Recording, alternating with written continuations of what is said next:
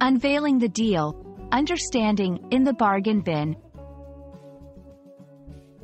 Hello, everyone. Welcome back to our channel, where we dive deep into the English language to make learning fun and easy for you.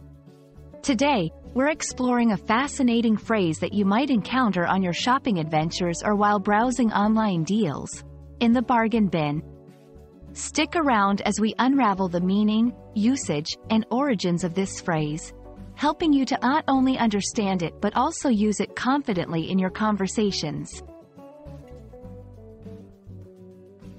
In the bargain bin refers to items that are being sold at a significantly reduced price, usually because they are old stock, slightly damaged, or no longer in high demand. These items are often placed in a literal or figurative bin or section, where shoppers can browse through them to find a good deal. The phrase embodies the idea of discovering a hidden gem among less desirable items, emphasizing the opportunity to save money while shopping.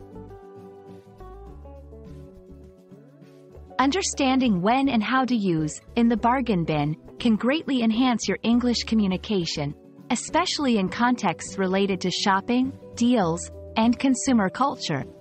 Here are a few examples. Describing a great find. I couldn't believe my luck when I found this designer shirt in the bargain bin for just $10.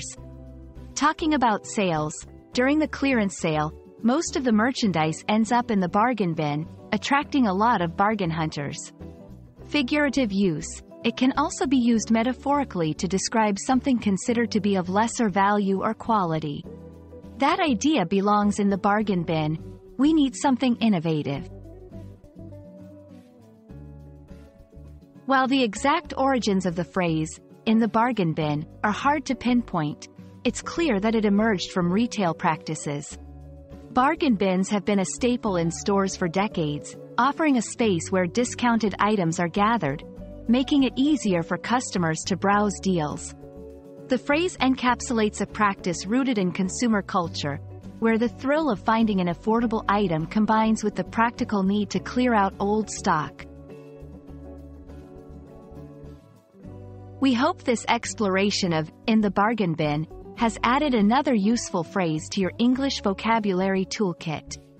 Whether you're out shopping for deals or discussing the value of various items and ideas, knowing how to use this phrase can help you communicate more effectively.